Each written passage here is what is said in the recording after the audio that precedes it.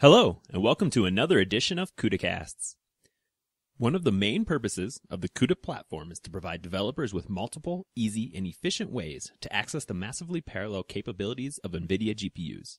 Because of this focus on building a highly accessible platform, the power of the GPU has now been brought to one of the fastest growing and most popular languages to date, Python. In this and a few following videos, I will demonstrate how we can, in pure Python, call a GPU-accelerated library, tell our Python compiler to automatically accelerate functions on the GPU, and if we want maximum flexibility, to write CUDA code in Python itself. The Numba and NumbaPro Python compilers seek to bridge the gap between the dynamic, algorithm, and design iterative advantages of Python and the high-performance computing you get from a compiled language. Before we begin accelerating code on the GPU with Python, I'll first show you how to install the Anaconda Accelerate package in just 3 easy steps. While I'll be demonstrating this on my 64-bit Ubuntu machine, a similar process can be followed for Windows and Mac as well.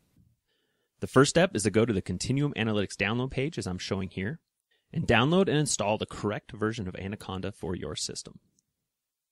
For Linux, to install, you will just run bash, and the downloaded file is shown on the website. Now on my system, I already have Anaconda installed, so I'm going to move on to step number 2. This step is to update the Conda package manager that comes with Anaconda. To do this, we will simply run conda update conda. Now I already have the latest version, so we're done with that step.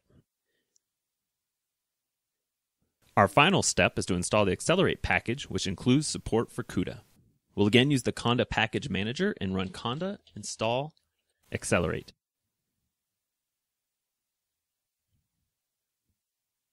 And that's it.